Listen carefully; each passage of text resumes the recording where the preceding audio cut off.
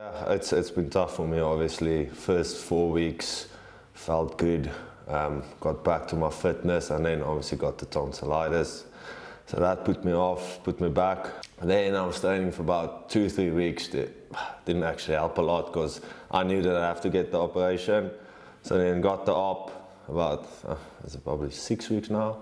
And after that, yeah, I've been struggling to get fit, but I'd say I'm back to full fitness now, and yeah, I feel good. First 2-3 weeks I was milking it a lot, saying, nah, I can't speak, but actually I could. And yeah, at the end of the day, I missed a few weeks of pre-season. It's good, but at the same time it's bad as well.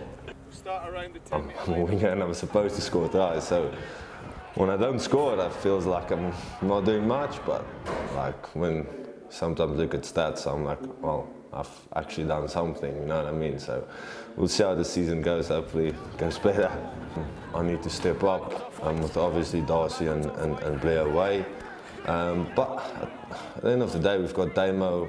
He's been doing very well at fullback, and then obviously Ronnie Sauer's arriving soon, and Jamie Farndale. We've got Dougie Five.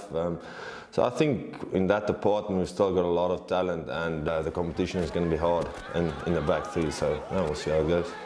Groom is obviously a good leader for us.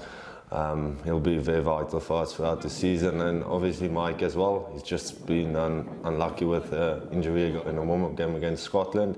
And obviously Stoney, the hard man, he arrived last week.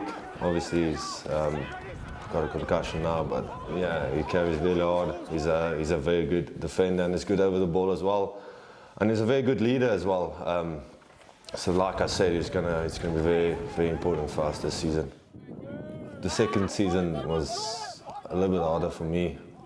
You could say that people maybe marked me or not, but I just have to adapt to that and improve on my game, and see if I can beat more defenders, score more tries. So yeah, I'm working hard at that. They've been linking up very well. They've been playing so well together. So I'm obviously excited to see them two together. I mean, Matt Scott's been in very good form, and I'm very happy for him because he's been working really hard.